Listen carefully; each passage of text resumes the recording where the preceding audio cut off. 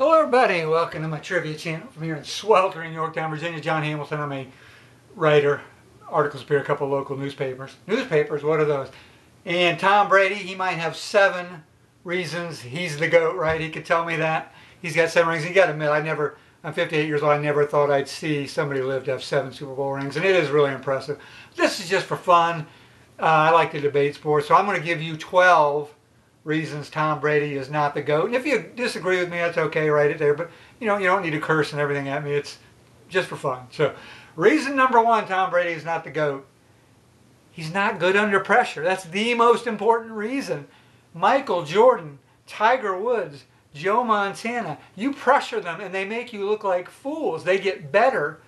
Tom Brady is only good behind that offensive line. In fact, in 2016, a stat came out. He was the worst quarterback between completion percentage of when he wasn't pressured and when he was pressured. Pretty amazing stat, isn't it? He's even admitted he doesn't really like it. When he's behind that offensive line, he's a world beater. But when he gets pressured, he turns to just a so-so quarterback. And that's number 1. The GOATs make you pay under pressure. Reason number 2, and this is related to reason number 1, Tom Brady has questionable passing form and it breaks down under pressure. And if you don't believe me, go back and watch some of the old videos of the Super Bowls where he lost. And when he does get pressured, 2 things happen. He either starts throwing the ball into the ground or over the receivers' heads. Down into the ground or over the receivers' heads. It happens over and over. Don't believe me, go back and watch the tapes. As Magic Johnson said about Larry Bird, he's so good, go back and watch the tapes. Reason number 3 that Tom Brady is not the GOAT. He's a bit of a one-trick pony. He doesn't scramble. He just does the same thing over and over. It works in this era with that big offensive line. But if you want to be the GOAT, you got to be Joe Namath scrambling before his knees. Joe Namath was an amazing scrambler, by the way. If you don't believe me, check out the video on YouTube of him scrambling in Alabama. Patrick Mahomes, Joe Montana, incredible scramblers. Tom's a bit of a one-trick pony in that aspect. So if you want to be the GOAT, I think you have to be the complete package. Randall Cunningham was another great scrambler. He didn't really get the big wins, but okay. Reason number 4. I had these all memorized. See, this is what happens when you become 58 years old. I thought I had them memorized. Tom Brady plays in a watered-down era. What are there, 700 teams now in the NFL? No, it's like 30. And Joe Namath's day was half, about 15.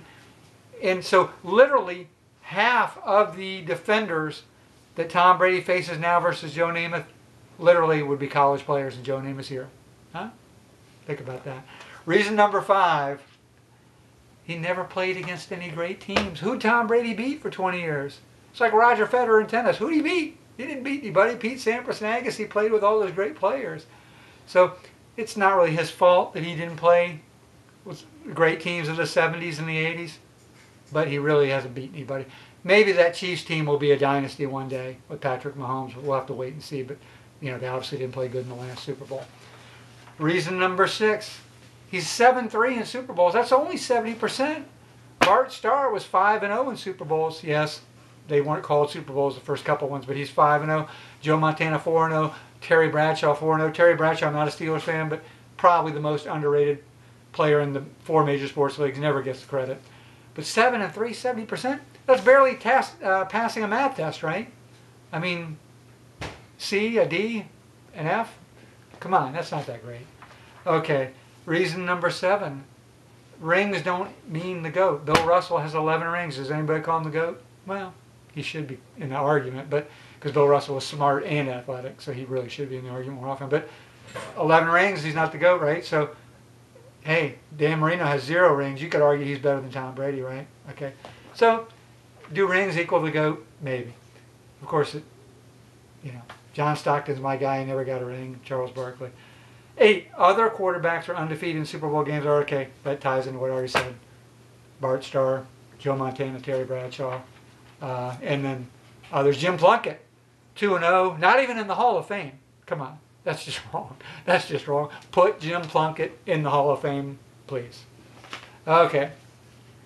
Reason number 9. Other quarterbacks have much tougher schedules. Once again, Brady didn't play anybody in. Joe Namath, he played in the 70s, the 60s, 70s. If you ever look at his schedule, it's insane. He had the Steelers, the 70s Steelers, the 70s Dolphins, the 70s Raiders. He played like playoff games every game. So, and Joe Namath, by the way, he was the Michael Jordan of the NFL. The best passing form in NFL history, the best footwork in NFL history, the second fastest release to Dan Marino in NFL history, one of the smartest quarterbacks in NFL history, doesn't get that credit. Greatest scramblers until he hurt his knees. He was the Michael Jordan, but he didn't have, everybody goes, well, he didn't have as many touchdown passes, interceptions. Forget it. They didn't pass back then.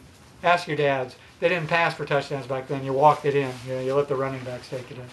So, and the rules were different. Gale Sayers didn't have any touchdowns. Mad Dog Curtis had 10 sacks. He's in the Hall of Fame. Different rules. Okay, reason number 10. He played with the post-1981 football. A lot of you don't know this. In 1981, all the rules changed. The Ultra Pebble football came in. Those little pebbles on it, like pixels, makes it much grippier. I played flag football at a couple colleges. That old football before 1981 was like a rugby ball. It's real slippery. That's why only guys with really good. That's why all those old guys, Unitas, they all had such beautiful form. They had to keep the ball right here. They couldn't wave it around like Mahomes does. You know, it's fun to watch Mahomes though, isn't it? Reason 11, the rules have been changed to increase offense. All sports have done this.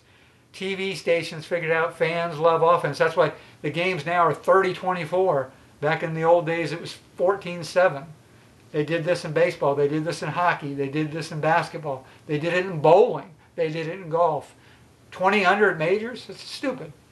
Okay, so it was a sellout for the fans. Fans love offense. And reason number 12, nobody really talks about this. Sportscasters overhype modern players to make money and keep their jobs and increase ratings. I'm not naming any networks.